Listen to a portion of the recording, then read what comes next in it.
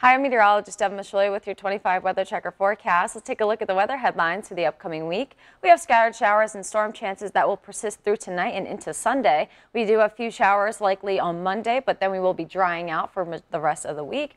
Your highs for the rest of the week will also be in the mid-70s and your lows will be in the upper 50s, so feeling closer to fall. Your hourly forecast powered by the 25 weather checker app. A nice wet start to your day on Sunday. Those showers will continue to persist throughout the day. A couple of thunderstorm chances are likely in the afternoon.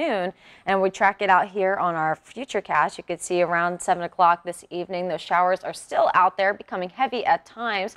More widespread chances look to be around Sunday when you wake up. You can see those darker amounts in McLean County, so heavier rain there.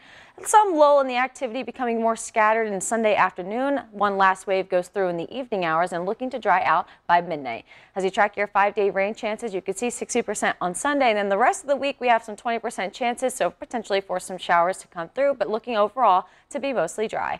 You can see 70s will stick around for majority of the week, but still above average for this time of year, as 72 is the average. We do have mostly sunny conditions as we head into next weekend. You can see temperatures do creep up back near to 80 degrees. Full forecast details on 25 News. I'm meteorologist Devan.